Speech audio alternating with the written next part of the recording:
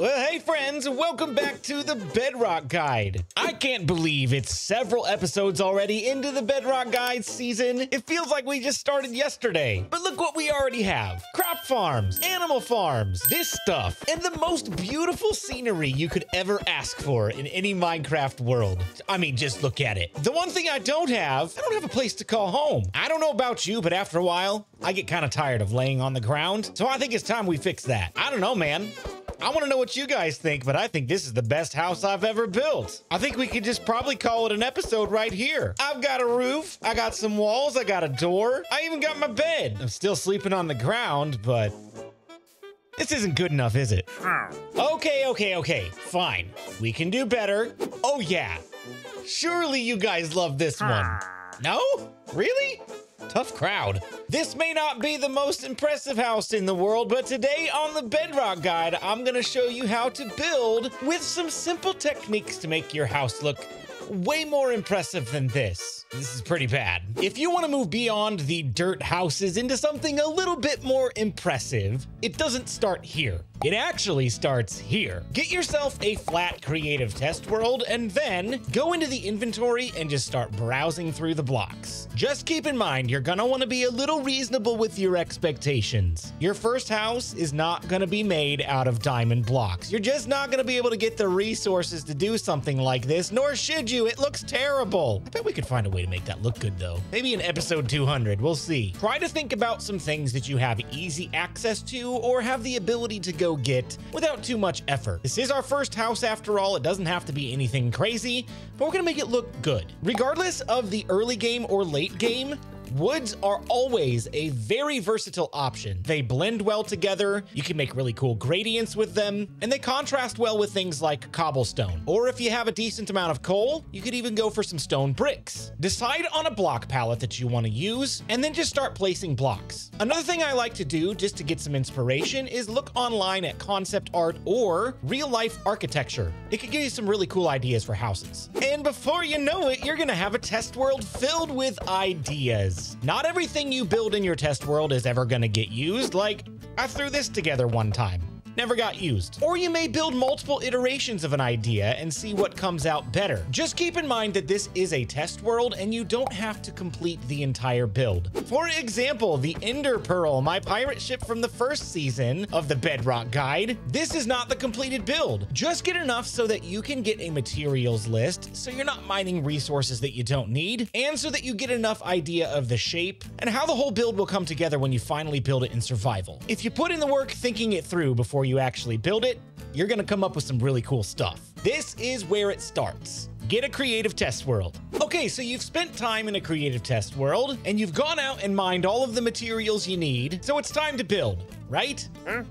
Wrong. The next step in the build process is not building, but it is determining where you're gonna build. A lot of people skip over this step and just start placing blocks, and sometimes it can get you into trouble. You might run out of space, you might want to build something else that now you don't have room for. Picking a spot and getting it ready are two very important parts of this process. Before I even started the Bedrock Guide, I chose this location for a variety of reasons. If you look at it from above, it's a relatively flat space. Yeah, it's got some dips, it's got some cracks, but for the most part, this will be a relatively easy space to build a really cool looking house and eventually a small village. The flat space combined with the incredible view behind it, it just makes for a perfect build site. You might notice I've got some blocks placed on the ground here that are not exactly buildings, but they represent things that are going to be built throughout the course of the early game. What those things are, you're just gonna have to wait and see. Put your suggestions and guesses down in the comments below. Maybe I'll change my plans if you come up with a good idea. Oh yeah,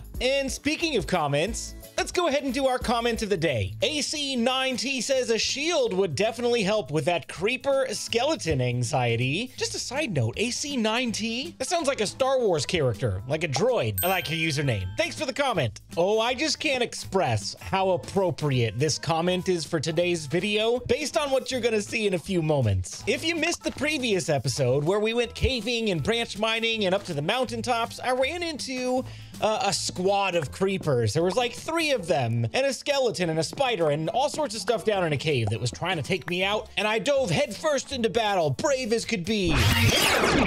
No, there's a creeper. Did you see that back there? Ooh.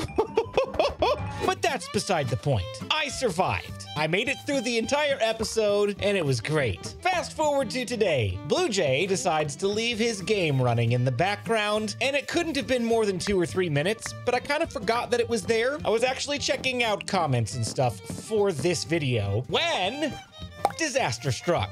Well, I knew it wouldn't last forever. First death of the season? Good thing this isn't a hardcore world. I look away from my screen for 2 seconds. Creeper blows me up.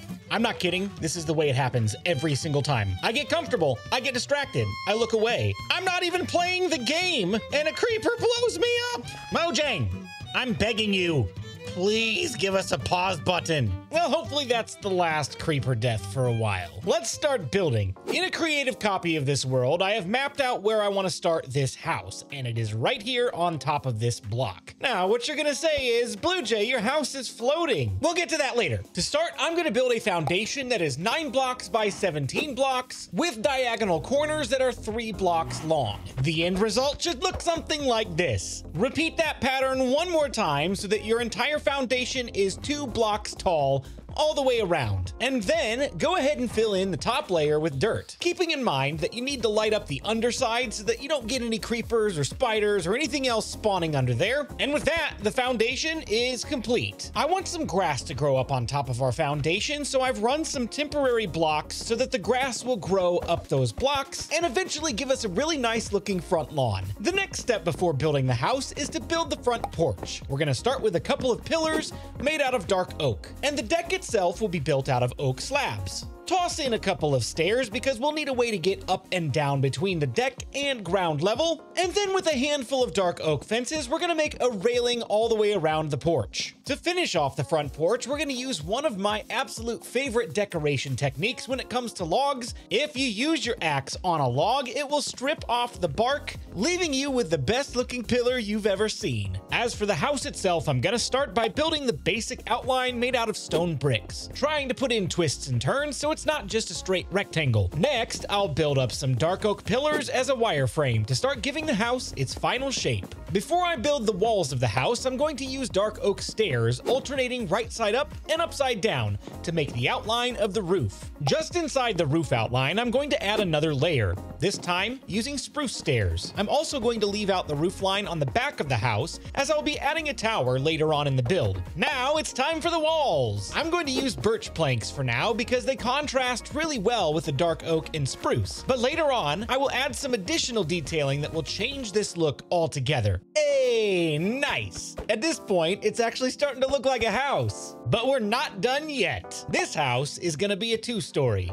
So I'm gonna repeat some of the same steps we did earlier on, like building out a wireframe and putting on a second roof line. The exterior is really coming together, but to make this house truly stand out, it's time to add that tower we talked about. Using the same stripped dark oak logs as before, I'm going to build this tower up higher than the 2nd-story roof. This will add some additional height to one corner of the house. The tower is nearly complete, but before finishing it, I now have enough walls in place to finish filling in the first 2 roofs. Using a combination of spruce and oak stairs, I'm going to create a gradient effect that will help break up the flat look for something a little more interesting. With the 2 lower roofs completed, I'm ready to finish the tower. I'm going to add some dark oak fences to round off the edges and provide some additional detailing from top to bottom. And then on top of the dark oak fences, I'll begin building out the roof with a dark oak log border. With the border complete, I'm going to use a combination of dark oak, spruce, oak, and birch planks to build out a cone-shaped roof, topped off with some dark oak fences and an iron bar. With the beautiful tower complete on the house, we are almost done with the exterior. It's time to start doing a little bit of detailing. Every good house needs natural light, so I'll poke some holes in the walls for a few windows. To add additional detail to the windows, toss in some dirt and dark oak trapdoors for some great looking flower boxes, and spruce trapdoors for window shutters. I found a variety of flowers laying around the plains biome, so let's put those in the flower boxes for finishing touches. And with that, the exterior of my house is almost done. Every good house needs a door or two, and you might notice I don't have any glass in these windows, which made me realize I don't have any sand. But you might also notice as well, the house looks a lot different than when it started. These walls were entirely birch planks before, and I decided to go for the gradient look on the walls as well as the roof, and I think it adds some really nice detailing to the house. Just don't throw eggs at it like I just did. Let's go get some sand. I just broke my shovel, but let's get enough for one full stack of sand and we'll call it good. Oh, that looks so good from a long way off. Oh, I love it. I mean, I completely went the wrong direction to get home, but my goodness, that is a good view. Okay, glass. I'm gonna take my sand and toss it in the furnace, maybe empty out the inventory while that's cooking. And I did just realize one thing that we're gonna have to take care of before the episode is over. The stone bricks need to look a little bit more like that. Just some variety to break up the flatness. But aside from that, the exterior is looking great. If you didn't know, smelting sand gives you glass blocks, which you can then go and place down in the shape of a window. I don't think that looks very good, and unfortunately, I'm gonna break this, and I'm not gonna get it back. We do have another option, which I prefer most times. If you take 6 glass blocks in your crafting table, you can get 16 glass panes. Glass panes sit in the middle of the block, a little bit further back, so it gives a little bit more depth to the build. So for all of my windows, I'm gonna opt for glass panes. And I think you should too, unless you like glass blocks. Do whatever you want, it's fine. It's your house. This is my house. Oh yeah, I forgot there's one more thing on the exterior I want to do. And that's to put a staircase right here so we can easily get out the side door, down the stairs, over to our animal or crop farms. And I'll end up putting a fence around the border as well, just to close it all in and make it look nice and tidy. Oh yes, the whole exterior is done. I've got the stone variation in place, except for the stairs. Maybe I'll put a cobblestone stair there or something. I've got my fresh windows installed. I've even started building up the ground a little bit around the house. There's still quite a bit of work to do, as you can see, but at least I can get up on my front porch and in the front door and into this mess. Which brings me to my next point. I need to build up an interior inside this house, but I'm not gonna do it step by step for this video. I wanted to focus more on the exterior and how to build the house itself, but I will come back and I'll show you my favorite parts and some little tips and tricks. If you want to see a interior design guide, make sure to leave that comment in the comment section, and if I see enough interest, maybe we'll go ahead and do one of those soon. But for today, check out this interior. This place looks amazing. And even though this was a quick jump cut for you guys, this actually took me like 2 or 3 hours. Man, this took longer than I expected it to, but it turned out great. Let's walk through the house and see what we've got. I've got a couch right here where we can sit down and watch some scary movies of creepers on our home entertainment system. I got a TV sitting on an anvil TV stand with a couple of looms on each side for speaker systems. I'm not necessarily going to go into what these blocks do functionally in this episode because we will cover them later on, but just know that they look really, really cool for this particular setup. This over here is the furnace that keeps our house warm, and I do want to talk about this just briefly because this is our first auto smelter in the world, which is going to introduce a whole world of automation, and this is one of the great things we can do with it. This right here is a hopper, as well as this, and there's one sitting underneath this furnace as well that you can't see that is pointing directly into this barrel. Hoppers are directional, so if we break this, you can place it against something, or you can place it on something or under something, and it will be facing vertically like that. If you place a hopper into the top of a furnace, whatever container is sitting above the hopper, it will grab the items and then push them down into the container below. And because this furnace has 2 slots, the hopper that's sitting on top of the furnace will go into the smeltable items slot, and the hopper that is going into the side of the furnace will go into the fuel slot. So all we gotta do is preload this with a bunch of stuff that we want smelted and preload this with a bunch of coal, and we have our first auto smelter. And once each item is done cooking, it will actually get pulled down into the hopper below here that's pointing into this barrel and drop it right in there ready for us to pick up. It's a very cool system. We'll do many, many more things like this and even more complex than this in the future. But moving on for today, this is our little cozy kitchen, complete with a stove. I have a sink with water in it, just in case we want to wash some dishes. I've got a refrigerator where we can store different types of food with a little towel rack on the side. This is actually a painting. And you can make the painting look like, well, whatever paintings look like in Minecraft. There are a variety of options and they all pop up at random, and I'm just gonna keep rolling this until I get my towel back because I like that look. There we go. And these things right here are actually item frames. I have a pair of shears that could represent maybe something like tongs. If we want to grab something and stuff it on the grill, we have that option. If we want to have this as like a cutting board, we can cut up some meat and start cooking it. We can also put some potatoes over here to wash them in the sink before we cook them. This is a fully functioning kitchen. And no joke, this actually works. We could put that meat or that potato right on the campfire and cook it, and it'll pop out and we can grab it. That's pretty much it for the downstairs. Before we venture upstairs, I do want to show you this secret, amazing room right here. Check it out. Ready? 3, 2, 1, go. It's not done. This is the tower. I have other plans for this in the future that we are not going to get to today. So it's going to stay unfinished for the time being.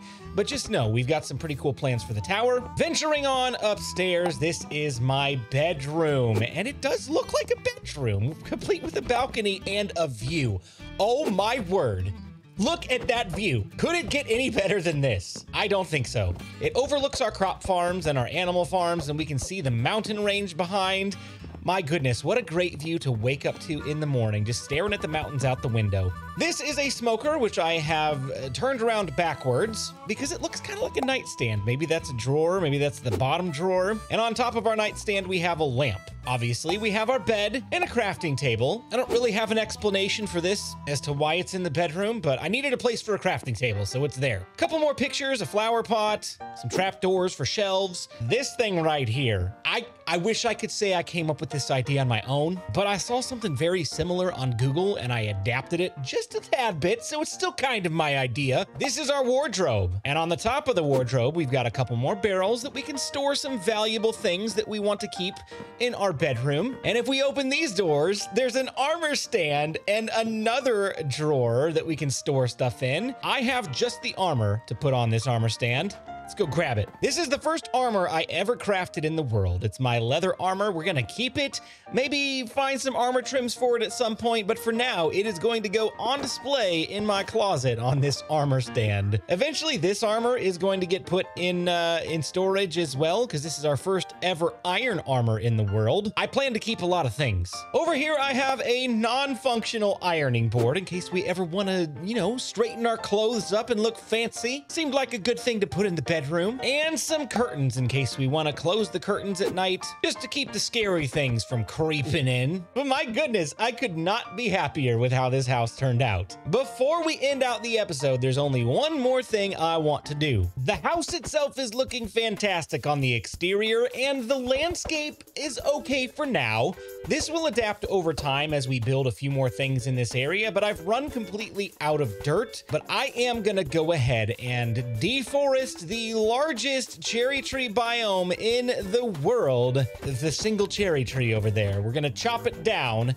Don't worry, I'm gonna plant it back. But I thought it would be nice to get a few cherry tree saplings and plant them over by the house to give a little pop of color around that sea of brown. Oh, this wood is so beautiful. We're gonna have to find a use for this at some point. We got our first cherry sapling, yeah! And I feel we should plant it right back down where it was. This tree will never look the same, but we'll always have it in the memory. Man, this tree's been really generous with saplings. Maybe I'll plant a couple more trees over here. Oh, there's another one. Thank you so much, tree. Wouldn't it be great if we turned a joke into an actual forest of cherry trees over here?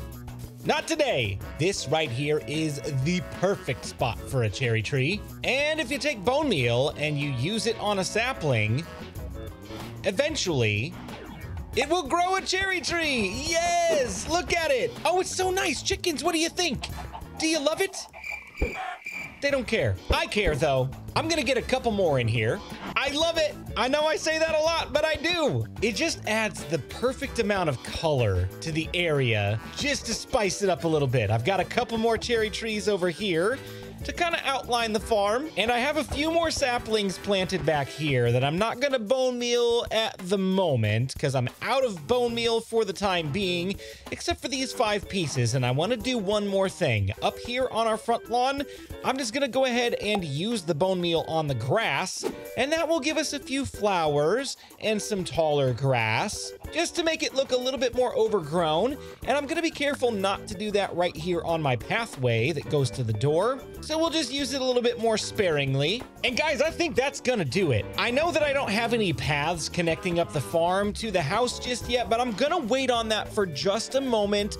There were some other things in this area that we're going to build that I want to make sure I've got planned out properly before I put any paths down, so we will take care of that in a future episode. But if you loved this building guide today, be sure to let me know in the comment section and by leaving a like on the video, and subscribe if you're new to the channel. And don't go anywhere, because there's more Bedrock Guide content on the way.